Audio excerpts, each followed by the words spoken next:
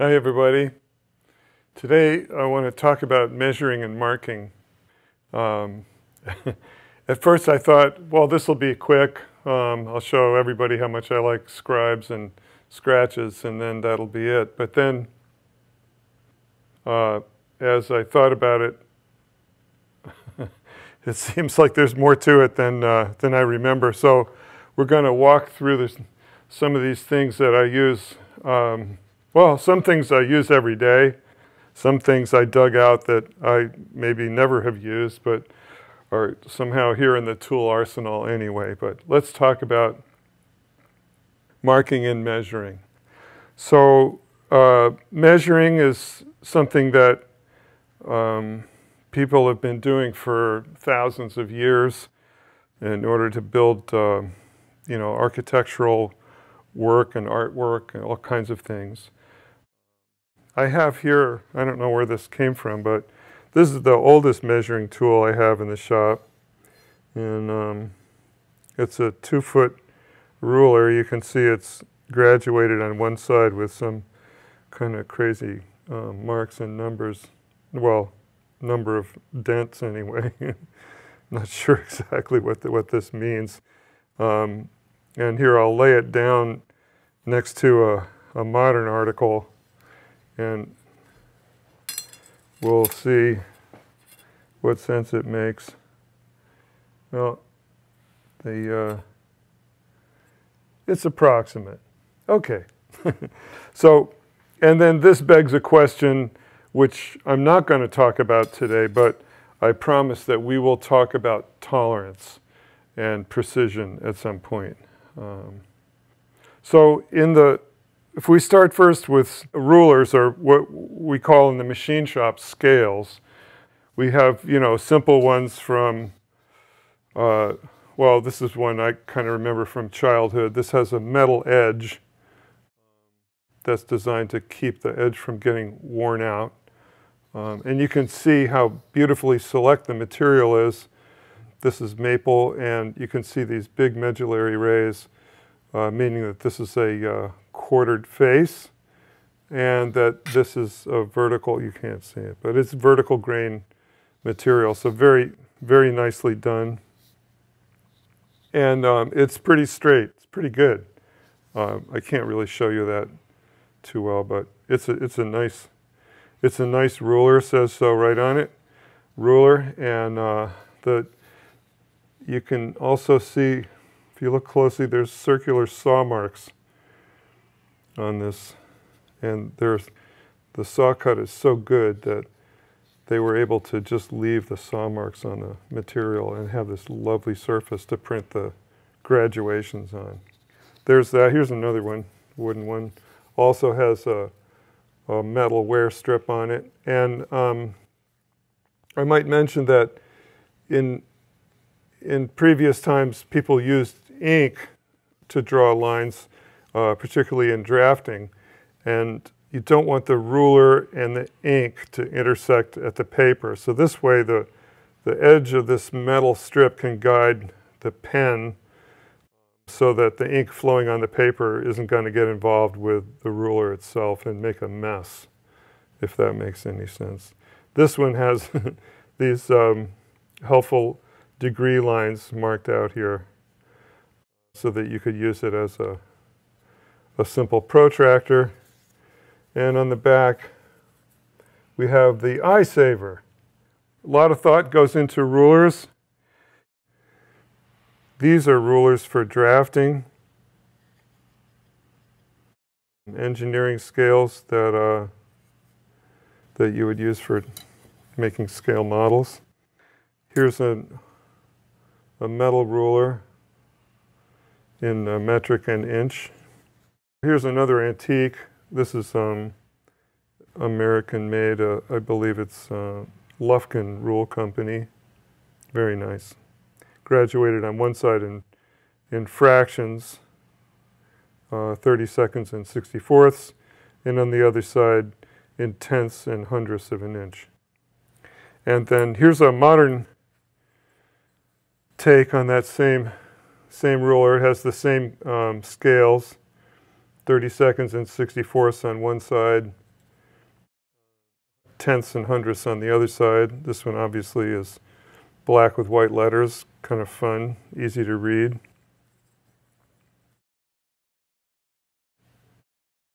These are the ones that I really use day to day. These are very important to me. These are called machinist scales, and many of them are also, in fractions and decimals. Here's one that's metric with decimal inches on the other side. And these are thin. They're about 1/2 millimeter or 20 thousandths of an inch thick. They're flexible. They're inexpensive, and they're very accurate. When my dad was making things, this was the kind of ruler that he had, a folding wooden rule. And I mean, just a little historic appreciation for the amount of craftsmanship and good materials that went into this. Quite a lot of engineering. This is an old tool, and beautifully made, and still works as well as it ever did.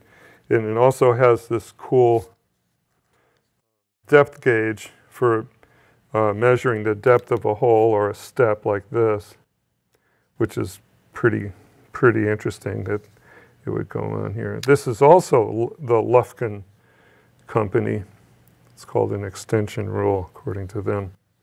So that's kind of great. These are drafting tools. They have a piece of cork glued on the back. Again, keeps the ink off the intersection of the straight edge and the paper. And then here's the longer one. So these are also in inches and millimeters. Maybe people don't know about this, but here's a device that's designed to connect two rulers. So you can see how that would work. If you didn't have one that was long enough, you could just join two rulers with this, and then you'd have a longer ruler. Let's see, these two with tape on them are straight edges, not ruled, but these are for determining the straightness of something, to measure the deviation of straightness. And these are ones that I use on guitars and basses. I've used these for a long time. Here's the professional version of these, a little bit bigger ones. These are straight edges. They're designed to be stored vertically and supported at these points, so this box achieves that by having the straight edge rest on these 2 points where the dowels are. And these are nice tools. They're for layout and measuring, and you want to be super careful with them, not to drop them or ding them, because these are, reference tools in the shop. In other words, if you didn't have a surface plate or something that you knew was perfectly flat, you could, verify the straightness of something that you use every day by checking it against these as a reference.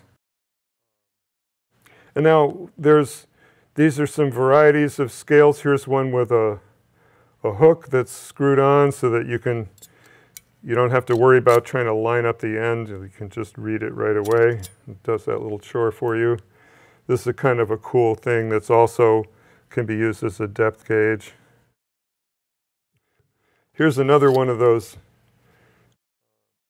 old-fashioned ruler attachment gizmos, or this one clamps onto this bar, this scale, and then allows you to add another one at 90 degrees. So that's kind of cool. And then this is also from Lufkin. It starts to sound like a Lufkin commercial. This is not something that you can buy anymore, but good used examples are available, and just it's so beautifully made. These are iron castings, precision parts, beautiful knurling on the screws. These combination square heads with a 45 and a 90 usually come with a scribe included. And these are gone, but this one still this one still has a scribe in it.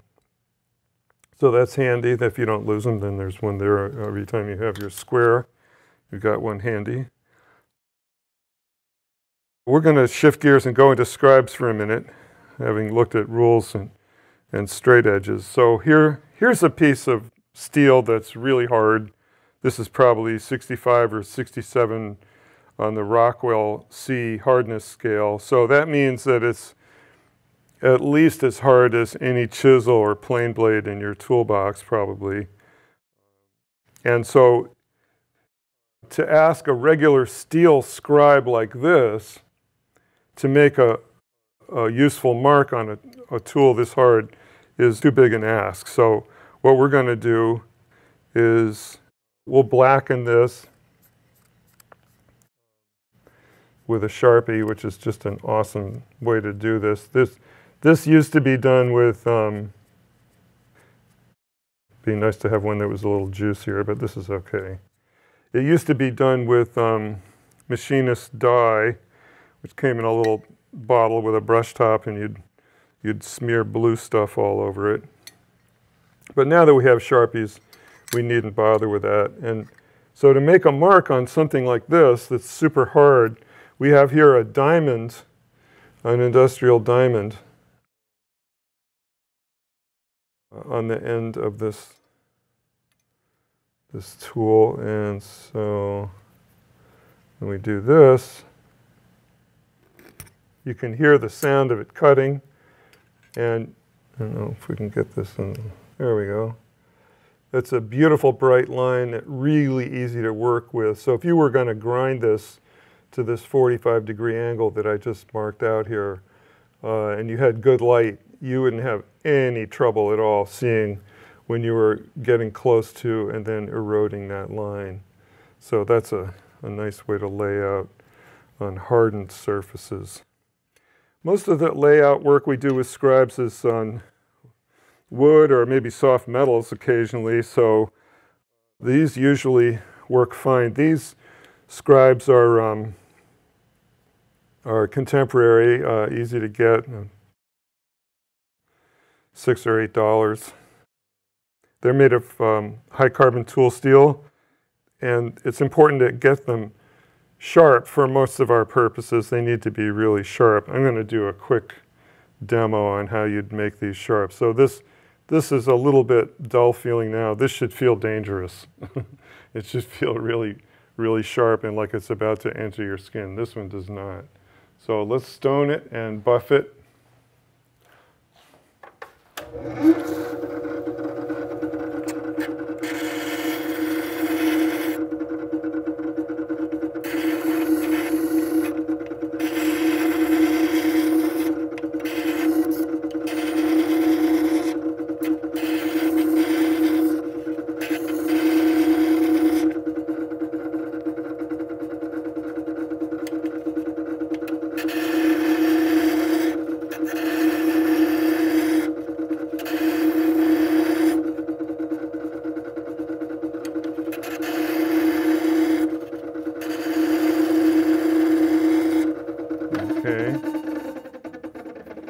You could also do this on a,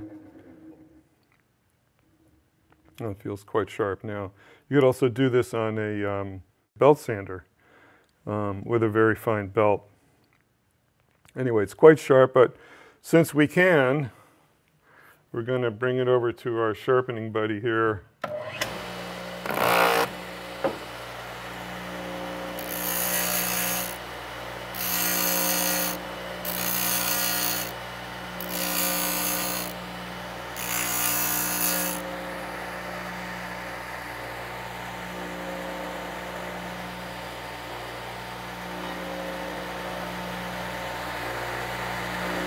Okay, so this is super sharp and pointy.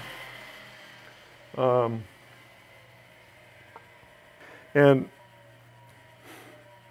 although we would normally make a straight scribe line like this with a scale or a ruler, I'm going to show you something else you can do with a scribe. that doesn't come up very often, but it's kind of a cool thing. We're gonna cut a piece of plastic with it, and it's gonna be very useful for us.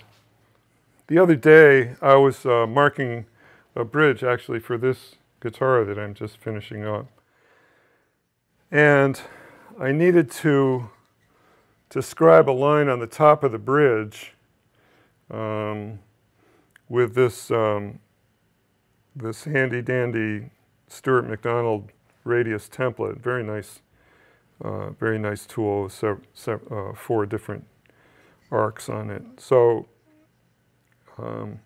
what I used to do was just try and balance that on the edge of the bridge. I hold the bridge in the vise, and so I was basically trying to balance this card over just these tiny little areas here at the top of the bridge to get a line, and it was always very difficult balancing act. So I decided that it would be more fun to have a template that laid flat on this surface where I could actually see what I was doing, work to my marks, relax, being able to hold it down, and then make a scribe line to work down to. What we have here is a piece of plastic sheet, probably styrene. We'll look at this material in a few minutes. With a piece of shim stock, this is 20 thousandths or half a millimeter thick. So now the job of the scribe is to follow this nice steel template without ruining it or changing it in any way, and to cut the plastic. So what we're going to do is, with moderate pressure, just repeatedly cut.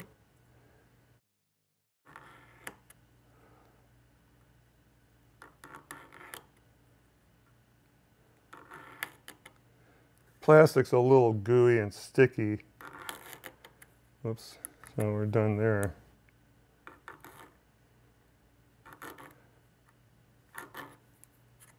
Okay, there we have it. It's only taken a second, and then, well, just a little burr. I'll take some 320 paper. Anyway, so here we have a very accurate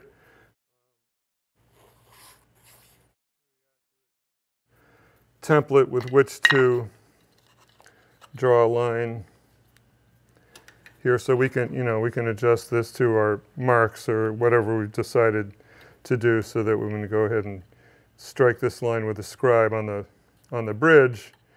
We have a lot of control over exactly where this template is. All right, so another job for the scribe. Nice thing. Sometimes it'll get you out of a jam by just letting you pick up a little piece of material, or even a big piece of material. Well, maybe not that big, but anyway, sometimes a little piece of material you can pick up with a scribe. Speaking of marking with scribes, maybe we should look at a little bit more of that right now. Here's a marking gauge. This is a kind of just a machine shop part, really. So this thing will, it's designed for furniture makers.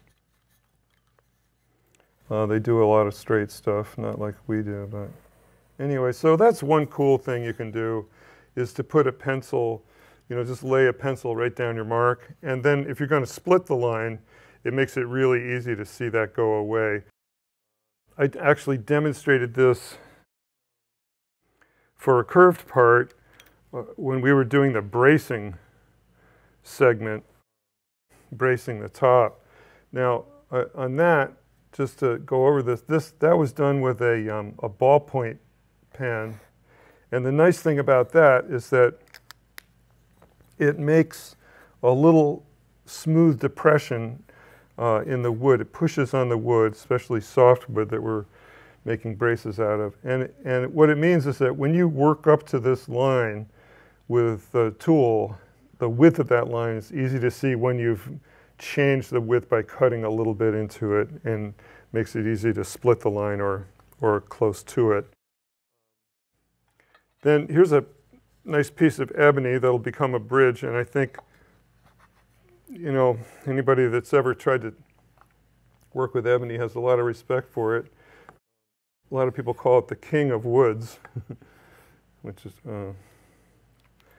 it may deserve. And then, so I know if you walked up to a bandsaw with that, you might not be able to be real happy with how that worked out for you. It's tough to see, tough to get the light exactly right, to get the contrast in the bottom of that little groove where the pencil is. So one thing we can do is to use some kind of white stuff, and this is just a grease pencil, and then you'd go ahead and, you know, you just do a little bit of this, and as you can see, now you've got a line you can't miss. Chalk is the other way to do this. I like the grease pencil, but chalk works just as well for a lot of people. All right, so there's some good lines. Good lines to split. A little bit more about squares. So as you can see, I have a lot of squares. These, I confess, I don't use in day-to-day. Neither do I use these framing squares. I have one that's maybe, I don't know, maybe 40 years old. And then this one's quite a bit older. And one thing that's interesting about these tools, when the engineers designed them, they made them quite a bit thicker in the center than they are at the end. So this goes from almost 5 millimeters, or approaching 200 thousandths over here, and then down here at the far end, it's only 1.8 millimeters, or 75 thousandths, something like that. So it's nice for the worker because it makes the tool lighter. Doesn't need to be as thick here. Here's where we need the strength so that it stays square. Now, sometimes they get dropped. Let's face it. Things happen. Here's a square from my grandpa that I love because it's pretty old. I mean, I think he had it when he was a young guy. And by the time it came to me 40 years ago, it wasn't square anymore. And so this is an old carpenter's trick where you just take a prick punch and a hammer, and you drive the punch into the steel here. And what it does is, believe it or not, it spreads the angle and opens the square, or you could close it by hitting it on the outside. And so I was able to adjust the squareness of it with a hammer and a punch. It's kind of a cool thing to know about metal, and specifically about squares. These are machinist squares, really useful around anybody's shop for checking.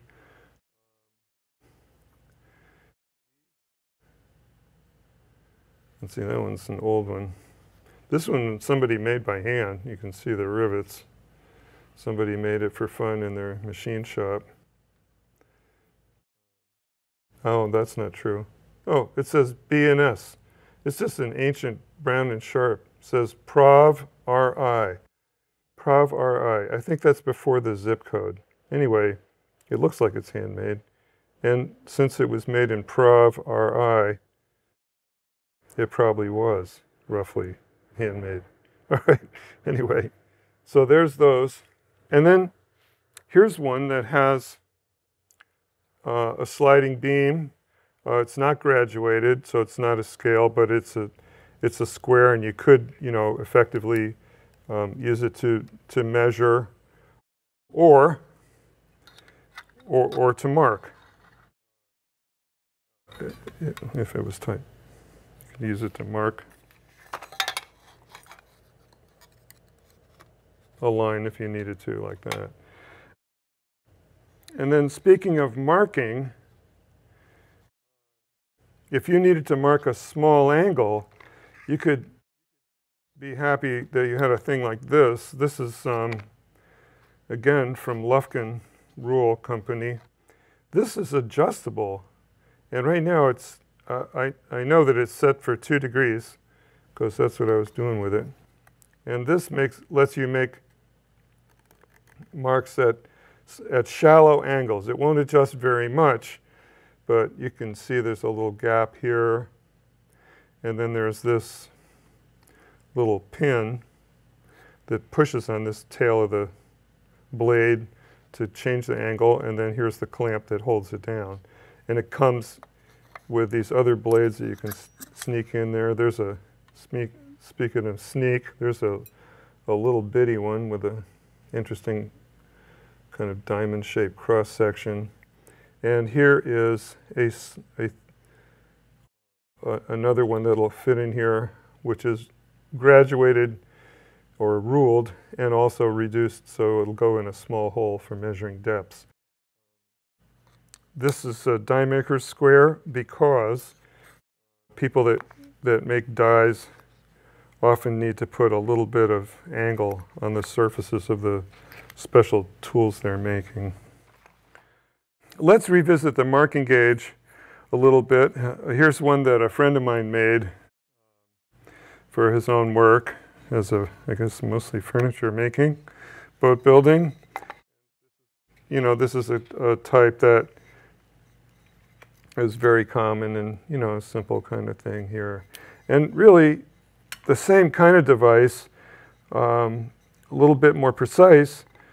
These 2 examples are marking gauges that I made in the machine shop here.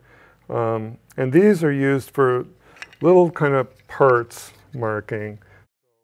For example, after a bridge gets fitted to the top, it looks nice to me if this is a nice even looking margin, or maybe it could taper off a little bit, be thicker here and tiny bit thinner at the ends. Anyway, in order to get a nice mark to start with, we can use this, which refers to the bottom of the bridge. It's easy to control because it's not some big, you know, long thing, and it's designed just for this job to bridge the bottom of the bridge.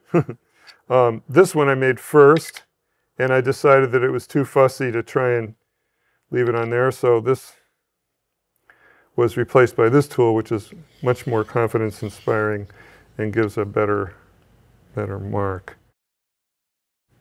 All right, so that's marking from the edge, something that's quite often done.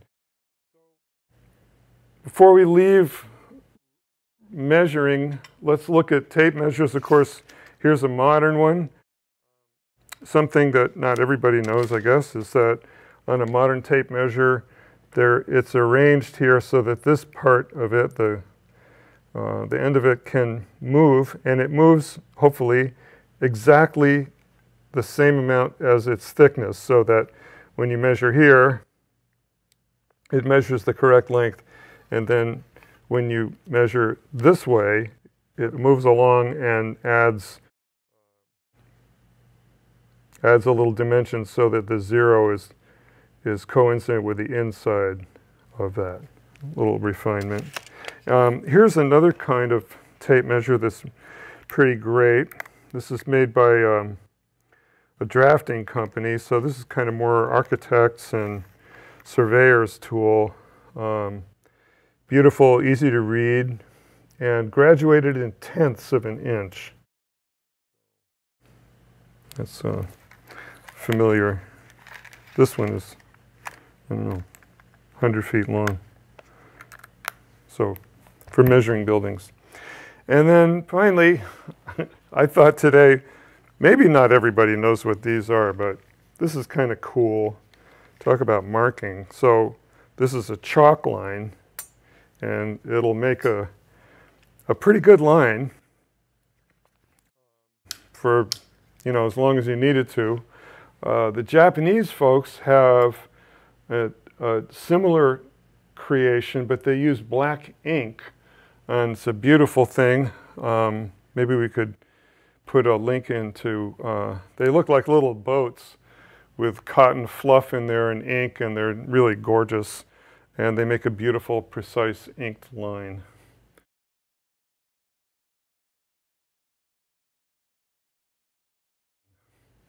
anyway, so I think we've covered this kind of straight and square part of the measuring and marking world, and we're ready to move on to curves and other good stuff.